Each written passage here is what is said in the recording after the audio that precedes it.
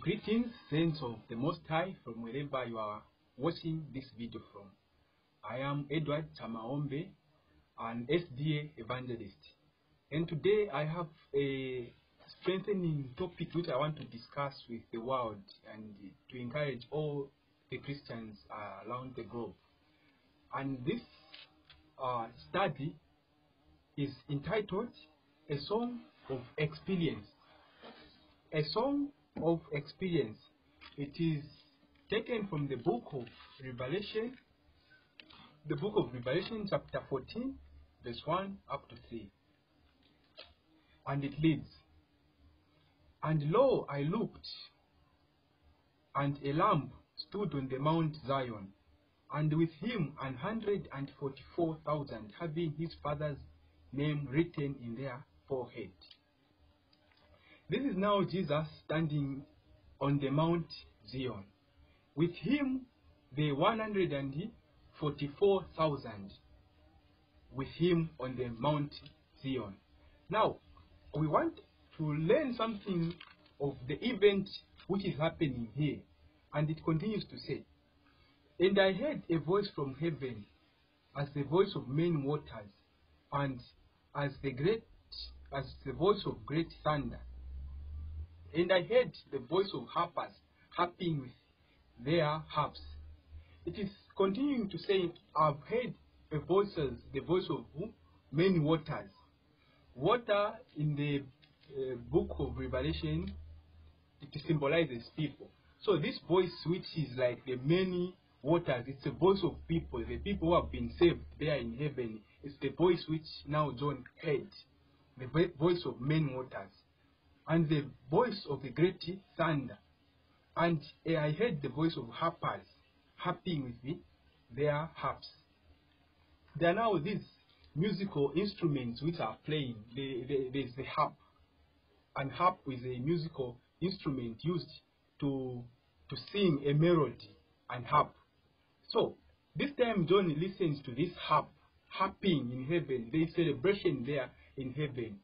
Now, what was this celebration all about? What was taking place there in heaven at this time? This is what we are going to hear in chapter 3.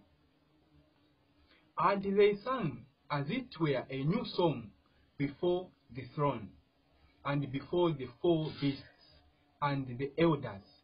And what these harpers were doing was, they were singing a song in heaven. And this was a new song before the throne of God, before the four living creatures, and before the elders. The elders were gathered, and these harpers, the 144 with Jesus, they are harping, they are singing over their triumph over the mark of the beast. Now listen to what it says.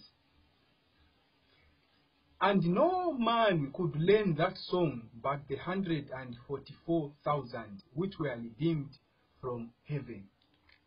Now, I want you to listen carefully about this celebration. They are busy celebrating in heaven, singing new songs there. And no one in heaven could learn the songs which they were singing, apart from the 144,000 which were redeemed from earth.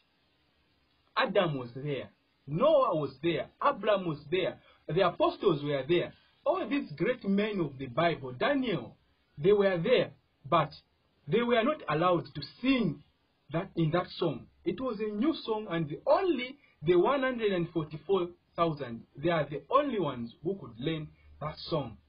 So we want to know, what are the characters of this song? What are the verses in this song? What are the words which are inside this song, which no one in heaven, even the angels, could not learn how to sing this song? Only the 144,000 were the ones who could sing this song with Jesus. Let me read again verse 3, which talks about the same things which I'm explaining to the world. And they sang as it were a new song before the throne. The throne is the throne where God sits. They're singing a new song there. and before the four beasts which surrounds the throne of God, and the elders are the parliament seats of God there, where God makes counsels with the people before he makes a final decision. The elders they are there. Now listen. And no man could learn that song but the 144,000 which were redeemed from the earth. No one could learn that song unless the 144,000 which were redeemed from the earth. Now we want to look about the verses, the characters of this song, which even Adam, even Noah, even Job, all these righteous men we know in the Bible, they had no right to sing in this song. Even the angels were just quiet listening to the 144,000 who were singing this song with Jesus. Now, what was it about? You find the answer of this in the book of the Great Controversy, page 148, paragraph 2, under the topic which says God's people delivered. That's where you find the melody of this song, the character of this song, the verse and everything in this song. It says, I will put it there on your screen, but I'm just going to memorize it from my head. It says, no one could learn about that song, and no one could sing that song, because it was a song of experience. These people, they lived in an age where they stood without the intercessor. They endured Jacob's time of trouble. They endured the greatest earth crisis in this world. And they stood in a moment where no one from the history of this world has ever stood. And they triumphed. They are triumphed without even the intercession of God. And God finds them alive here on earth. So it's a song of experience. That's what the Bible says about this song. It's a song of experience which no one can't sing because they have never been in this kind of situation. Which the angels themselves can't sing because they have never been in this kind of situation. Which anyone who were saved apart from the 144 couldn't sing because they were not in this last crisis. I want to encourage you, my brother and my sister, from wherever you are watching this video from. There is something that you yourself only experiences with God, which me, I can't sing with you. Only you can sing with God, because you've been in many situations, you've been in many troubles, and you've overcome in that category, which me, I don't even have an experience in that. I'm just here to strengthen you and to tell you, my brother and sister, in whatever situation you are going through, that don't give up praising God. Don't give up worshiping. Don't give up going to church. Don't give up your Christianity. Just continue, because that's your experience. You look at these 144, they will go into a great time of trouble, but they will not give up. And just for that, they will sing a song which no one couldn't sing with them, because it's them who went through in that situation. My situation which I go through in this world, you can't sing with me, because it's my personal experience with Christ. It's my personal difficulties with God. It's me who knows them. So when I'm singing this song of experience, you can't join me, because it's me who've been in this kind of situation. That's what's even happening on this chapter. After the 144, they triumph over the mark of the beast. They triumph over the Jacob's time of trouble, over the greatest earth crisis. This they overcome.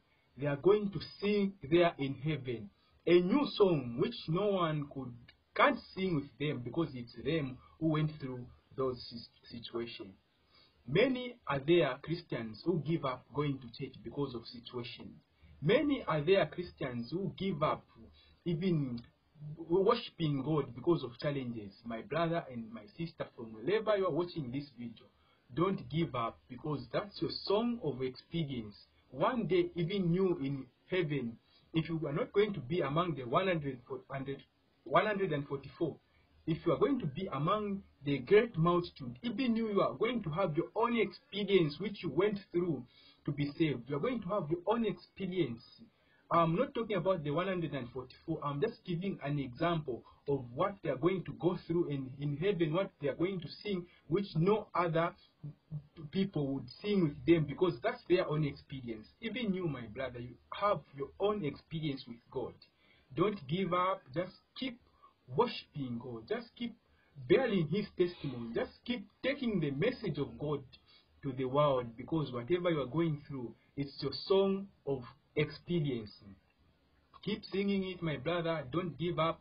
Be like Job, who kept singing his song until God delivered him. May the living God bless you from wherever you are watching this video. Until we see each other next time, please remember to share this video. Remember to subscribe. Remember to even share your opinions, your messages with us, so that we can be working in one accord, sharing and taking the word of God to another level. May the living God bless you all. Amen.